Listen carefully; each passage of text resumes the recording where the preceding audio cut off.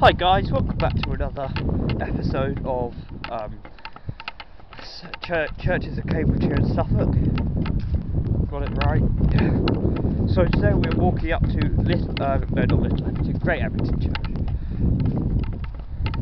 Haven't really done any research about this one. Sorry about the camera, it's a bit rattly, there's something loose in it. But haven't really done any research about this one.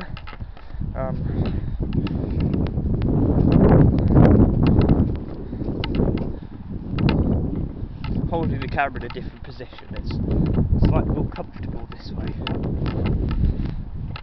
Oh, the church is locked. Never mind. We can still walk around.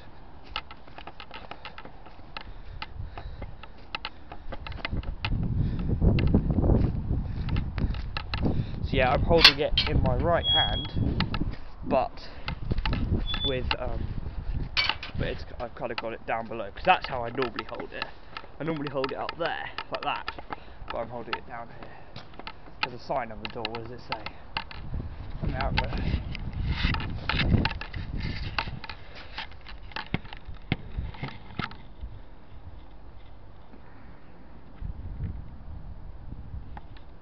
Can't really see it, it's not focusing. But it says to avoid. Up there. Can you read it? It won't focus. But what it says on it, says to avoid wildlife entering the church, please close the door. So I'm going to put it back down like that. Bit of a shame we can't go in today. It's usually open, but I will do a part 2 video when I can go in. It's usually open, but so yeah, I'm holding the camera back in the odd position again. So if you see my Little Abington video, you'll see that I mentioned about the bodies being raised up by the floods, and this is the evidence of that. You can see there are barely any graves whatsoever. There's one or two, not the ones, but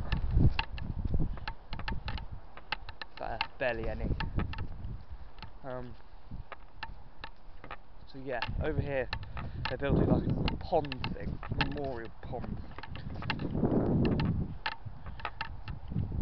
Don't know what it's for.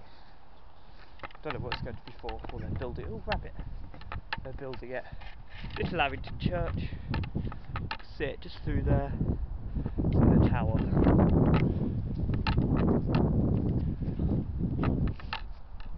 see.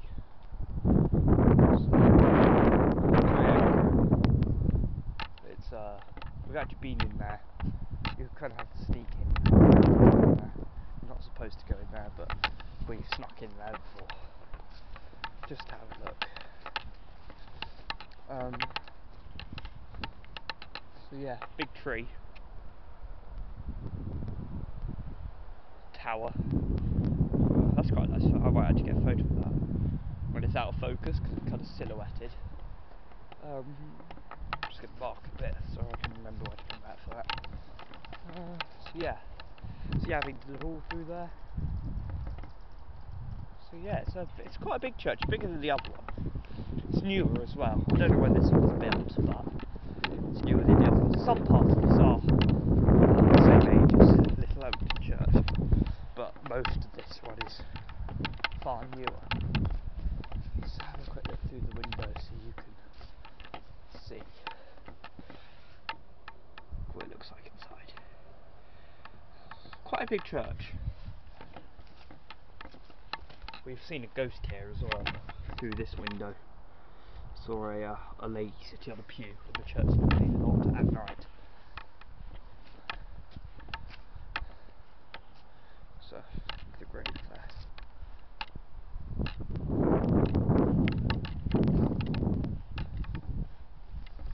So yeah, that's basically it. Sorry for the short video, but I will do another one when I can get inside. So yeah, thanks for watching.